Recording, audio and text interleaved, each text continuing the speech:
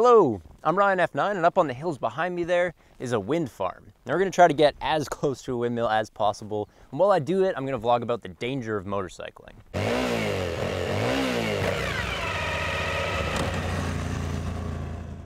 I always find that people love to say how dangerous motorcycles are without actually saying how dangerous motorcycles are. I mean, vague terms like street lethal and donor cycle, I think it makes someone feel better about driving a Volvo, but they don't actually mean anything. All right, let's get riding.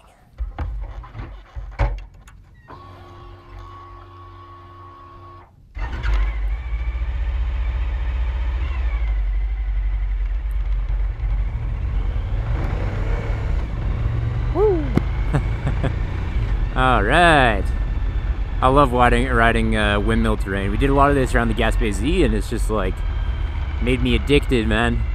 It tends to just be so scenic, and there's so many dirt roads. It's just awesome. Okay. I mean, way to start, eh? I mean, look at this road. It's beautiful right off the bat. Okay. So, I mean, as I was saying, people don't actually want to say how dangerous motorcycles are. That's the topic of our vlog today. I went ahead and crunched the numbers. If you're watching this on the FortNine website, you can find the math right below this video. If you're watching it on YouTube, too bad. Too bad. I guess I'll link to it in the description or something like that. But, oh, yes. Turned to dirt really fast. Oh. Oh. There goes the back end. So yeah, I crunched the numbers. I basically looked at vehicle statistics in Canada between, I think it was 2008 and 2013, and averaged across that time frame. I looked at light vehicle driver deaths, so ignoring the passengers and ignoring trucks and school buses and that kind of thing, and found out how many people died in car crashes on Canadian roads. Look at this. This is gorgeous. And then I did the same for motorcyclists. I found out how many motorcyclists died on public roads in Canada, again ignoring their passengers. And I found out that the ratio was about 5.5 to 1. Seems sad to talk about death and stuff on such a gorgeous sunny day in such gorgeous country. Anyway, 5.5 to 1 for every 5.5 people that die driving a car or a truck or some kind of passenger vehicle on public roads in Canada, one motorcycle driver or rider dies. So that was that ratio, and then after that it was just a question of looking at the number of registered vehicles in Canada over that time frame, and the average kilometers traveled by a car and by motorcycles. Then I could get the ratio 75 to 1, which is the ratio of light vehicle kilometers to motorcycle kilometers in Canada. So for every 75 kilometers that the average Canadian car travels, a Canadian motorcycle travels 1 kilometer. Is this a stop sign for me? I don't know. Oh! Man, it's so good. So I love dirt roads. You don't even have to break the speed limits necessarily. You can just get like so out of shape. Like, fool around without any of the any of the real danger.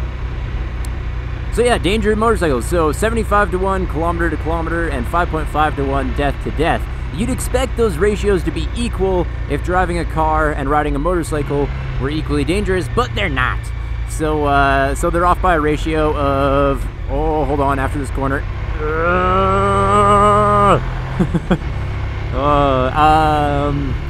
Power drifts always distract me.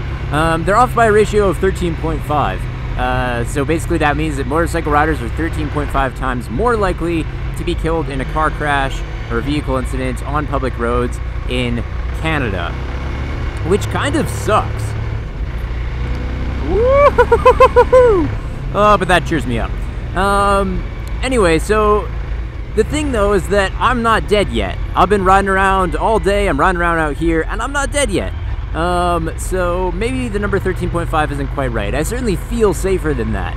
And to be honest, it's true. I can actually feel safer than that, and my number is probably much lower than the 13.5 average. I'll tell you what I mean. So, according to the Hurt Report, which is like that famous motorcycle study, it was about 50% of motorcycle accidents involve riders who've been on their bikes for less than 5 months. Well, I've been on this V-Strom here for about 2 years. Woo! So I can officially drop my number 13.5 there. Oh, look at those windmills. Ah, yeah, we're getting nice and close to them now. This is good. I heard that the wings are about the size of a 747 plane wing on some of the biggest windmills. I don't know if these are the biggest. And the tips will be going 200 miles an hour when they're fully sort of rotating at the highest speed, which is really cool. Oh, look at that. That is awesome. Looks like it's closed off, though. This one, yeah, it's closed, too. That's a shame. See, in the Gaspé Z, you could, like, go right up to him, sit underneath him and stuff, but this is, yeah, private access. Bummer. Oh, well. C'est la vie. I will probably ride very happily anywhere they let me ride up here because this is absolutely gorgeous. I'm not gonna complain.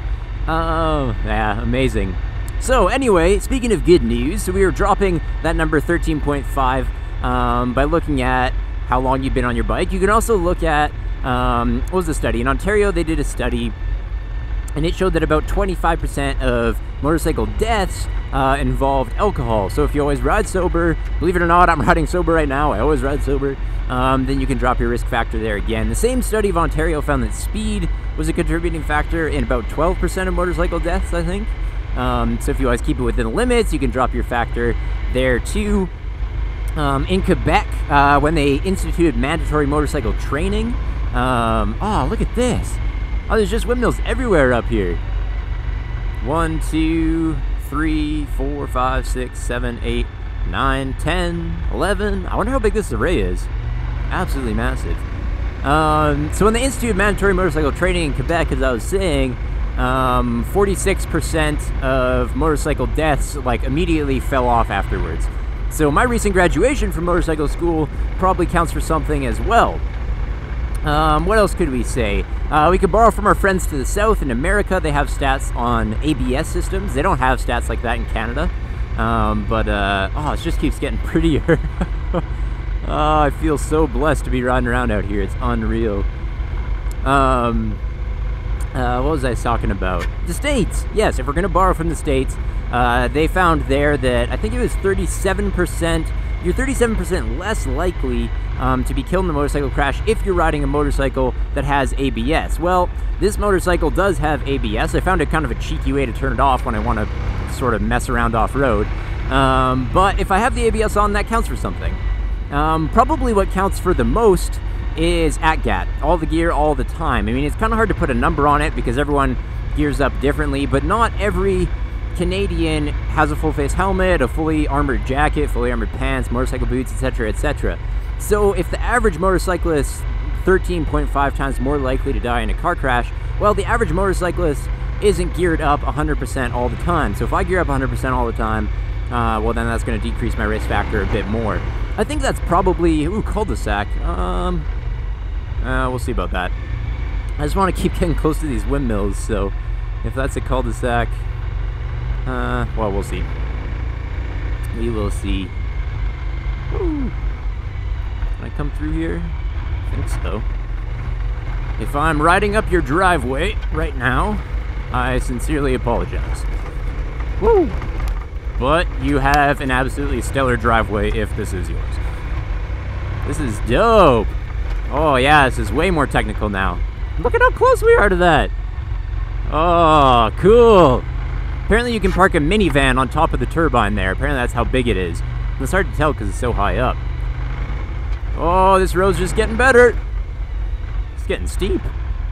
Oh, yeah. When in doubt, throttle it out. Yes. This is so good. So anyway, as I was saying, you know, the number 13.5 kind of sucks. It sucks if we're that much more likely to be killed in an accident, but the good news is it's 13.5 for an average Canadian motorcyclist, and you have a choice. You do not have to be... Oh, it's getting slick in here. This is kind of slippery.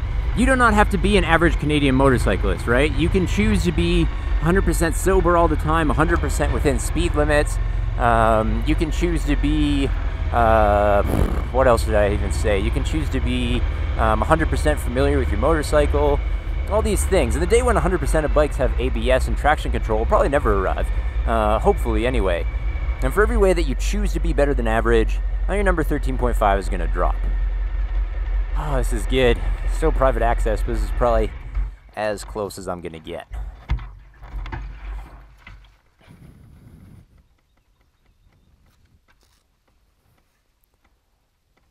Oh, it's so pretty. Man, what a ride, eh? And it didn't actually feel that dangerous. I never feel that endangered when I motorcycle. I can't actually tell you exactly what my risk factor would be. The math won't really tell you that, but it's something that I can feel, and I feel comfortable with it.